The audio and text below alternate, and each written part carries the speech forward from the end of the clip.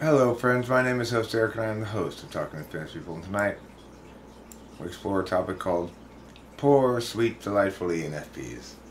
I have some questions. I'm an ENFP and I have high aspirations, but I actually wrote a poem, or more just me writing down my emotions and how I felt on this yesterday when I was crying. A passionate bird, cramped inside of the cage of society, going through hardship with heart pain, with her nose ahead, with hopes of the future, with tear paint in her eyes, seeing her way. It might sound a bit dramatic, but when someone would be in my head, they would probably either say that it fits like a glove. I have some questions. One, how can I survive school? Every time I don't put on the mask that they like, then they go crazy. I noticed that today, and that makes me crazy and stressed and anxious. Two, I've already decided what path I want to take in my life. I know exactly what I want, but I'm so extremely anxious, it feels like I could fall down any moment someone touches me. How can I deal with that stress? Three, how can I make people understand me? Literally, only the people who I've seen explain my personality type seem to even have any idea what's going on in my head, what my head needs, especially my free space and people believing in me and not betraying me. Fourth, and the last one, I think, how can I get those worries off my shoulders? It feels like I take all the problems of the world as mine as well, even without wanting to. It's probably because I can tell for the most times how exactly they feel because I can really, really relate to them. Sorry if I'm talking too much. I'm just starting to despair. I literally feel like a bird inside of a cage. Well, Miriam S.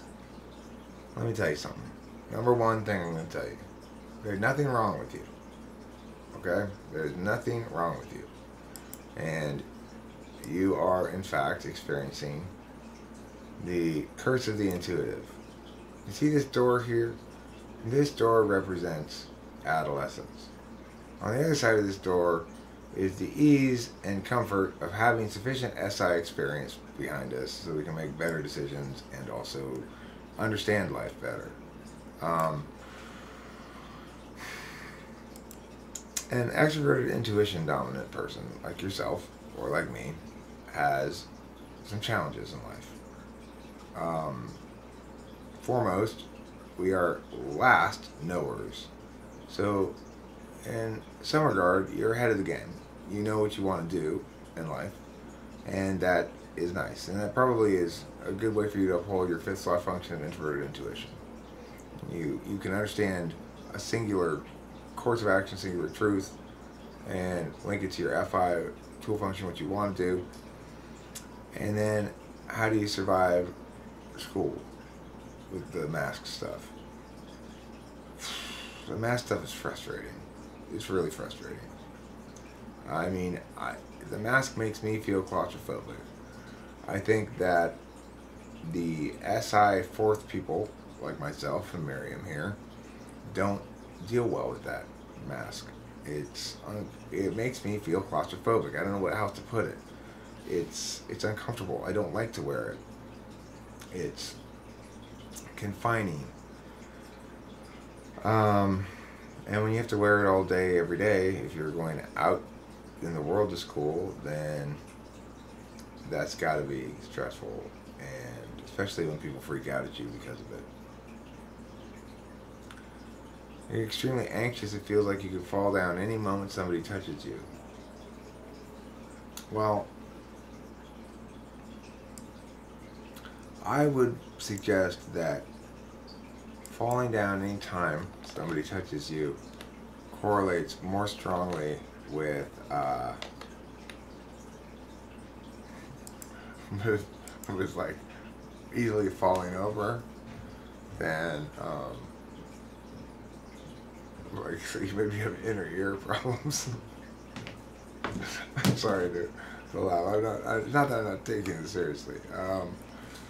I get what you're saying. You're saying that,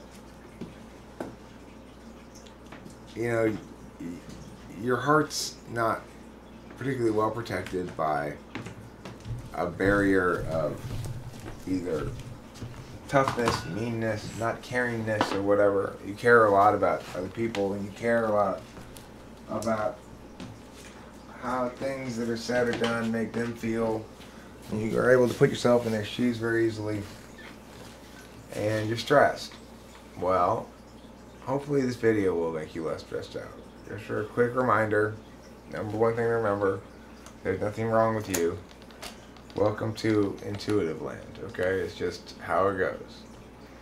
Understand that things change quickly, sometimes on a dime. Sometimes they'll be the same for a long stretch of time, and then boom, everything's different. Have faith in the reality of reality changing, because it does. Our most difficult times, I think, as intuitives, often are adolescence, childhood, where matching certain social mores seems to be highly prioritized, maybe excessively prioritized, and we can struggle to attain significance on those standards because our skill sets lie elsewhere. But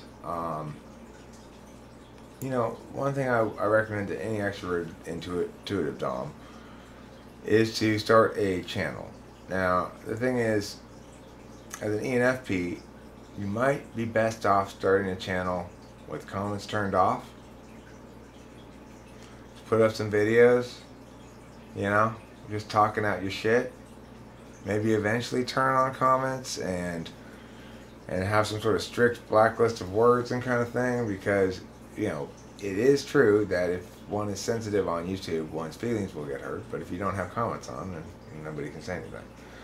So you probably need, as much as anything, the opportunity to express yourself and be heard by people, which is implicit to being an extroverted intuitive. And your current school situation or social situation or whatever is clearly not affording you enough safe space to express yourself. So try to find that space, and YouTube can certainly provide that space, and it gives you lots of control as a creator to manage how much contact you have to come into with various peoples around the world. Obviously, you got to be careful if you are a young lady in ways that I don't have to be careful of. So there's that. But even if it's not YouTube, if it's not something public or whatever, it's important for you to find ways to express yourself that have some sort of an audience where you can get, where you can feel engaged, not just with them personally by your introverted feeling, which ultimately isn't a valued function, but as well with your extroverted intuition, which always will be a valued function, and your introverted intuition, which always will be a valued function. And learning how to express yourself through certain kinds of techniques and media skills is a worthwhile endeavor, because, of course, that will appeal as well to your third slot TE. So I hope this video was helpful. You're always obviously welcome to tune into our live streams and hang out there. People generally are pretty cool. Sometimes you get some ass wipes around, but you know what? You can always just mute them. It's very easy in YouTube. And besides which, the vast majority of people there would be happy to welcome you if you want to chat in the live streams. I live stream like all the time, kind of, so I'll probably start live streaming in a little while after this video gets put up. Anyway, thanks for your comment. Hopefully that was helpful and, properly done.